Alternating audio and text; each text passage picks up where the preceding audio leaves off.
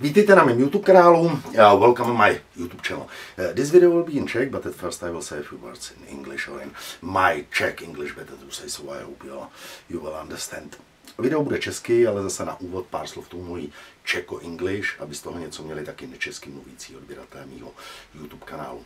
So, dear friends, I have found just now, a few minutes ago, this old do-it-yourself stereo amplifier backside in front of my listening room. As I usually say in my previous videos, I've moved some audio and now there are audio in many rows to the wall, and it was by the wall anywhere down in front of my listening room. So I decided to put it immediately here on the table. Because I must say it's a legendary Zetawatt 2020 hi-fi stereo amplifier, do-it-yourself, but the hi-fi fans were building this stereo amplifier by a plan, construction plan, which was published in the year 1980, beginning the year 1980, in the magazine Amatérské. So it's a pretty nice piece of work. See the detailed photos at the end of this video. It's incredible nice, something like industrial work, profi.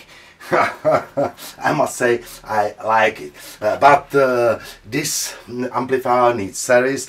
I tried about 10 minutes ago to connect it into the electricity. I've connected the professional dyna cords, and if I switch the main switch on, I receive from the speakers brutally loud disturbing sound from the electricity, so the 50 Hertz sound. So I will not show it here in the video because the sound was incredible loud.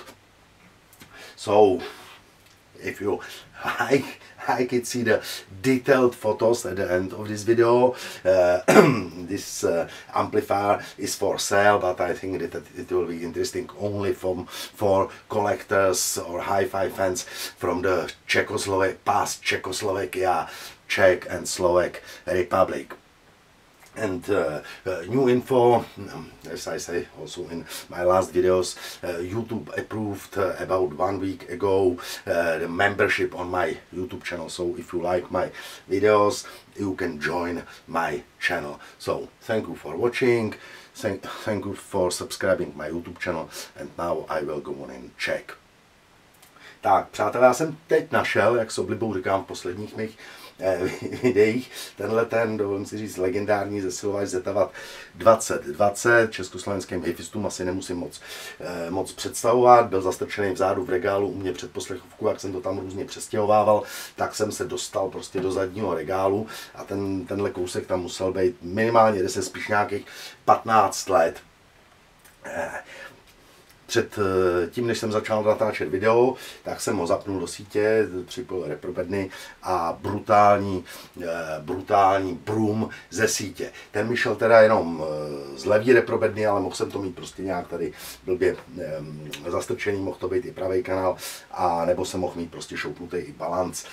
Každopádně prostě šel brutální zvuk, hlasitý brum do repro, takže tady v rámci videa to pouštět nebo předvádět nebudu, takže jsem to prostě jenom zapnul, slyšel jsem vteřinu, 2 brutální brum, spíš vteřinu, hned jsem to zase vypnul, takže zařízení bude k opravě, ale každopádně tohle je neuvěřitelně krásná konstruktérská práce, prostě to je profi škatule z nějakých profilů, jako strašně hezký. Podívejte se na detailní fotky na závěr videa. Jinak stavilo se to podle plánku z amatérského rádia někdy z roku 1980, teď si to číslo nepamatuju.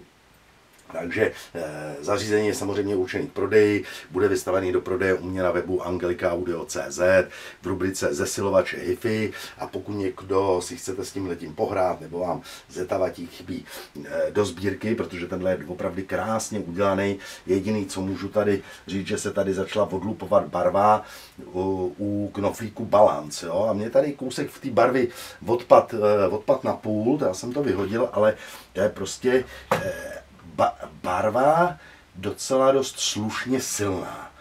Jo, docela mě to překvapilo. Každopádně za mě velmi, velmi hezký kousek. Takže podívejte se na detailní fotky a přeju všem příjemný den.